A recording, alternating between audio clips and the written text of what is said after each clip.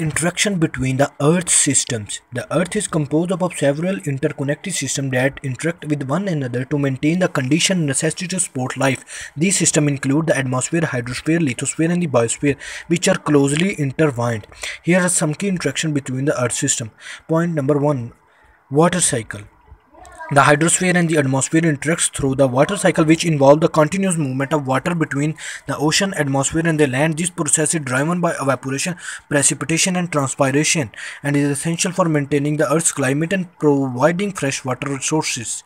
Point number two: carbon cycle. The atmosphere and biosphere interact through the carbon cycle, which involves the exchange of carbon dioxide between the atmosphere, ocean, and the land. This process is critical for regulating the Earth's climate and supporting photosynthesis, the process by which plant and other organisms convert carbon dioxide into the organic matter.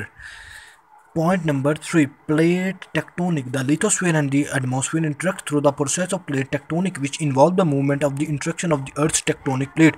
This process is responsible for the formation of the mountains, earthquakes, and volcanic activity, which can have significant impact on the atmosphere. Point number four: nutrient cycling. The biosphere and the lithosphere interact through the cycling of the nutrients such as nitrogen, phosphorus, and potassium, which are essential for the plant growth. This process involves the uptake, use, and release of the nutrients by living organisms and their environment. Point number five: climate regulation. All of the Earth's system interact to regulate the Earth's climate, which is critical for maintaining the condition necessary to support the life. The atmosphere regulates the Earth's temperature. The hydrosphere help to transport heat around the planet. The biosphere sequesters carbon, and the lithosphere stores carbon and releases greenhouse gases. Understanding these interactions between energy systems is essential for developing sustainable management practices, mitigating the impact of human activities such as deforestation, pollution, and climate change.